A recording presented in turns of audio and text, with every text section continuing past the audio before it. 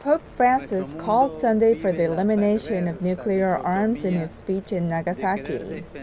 The pontiff said the arms race wastes precious resources that could be used for human development and environmental protection. He made the remarks before about 1,000 people at the atomic bomb hypocenter park in the southwestern city. Nagasaki and Hiroshima are the two places in the world where atomic bombs were dropped, both in the closing days of World War II in 1945. Pope Francis is set to travel to Hiroshima on Sunday afternoon. The 82-year-old Argentine arrived in Japan on Saturday for a 4-day stay. He's the first pope to visit Japan since John Paul II came 38 years ago.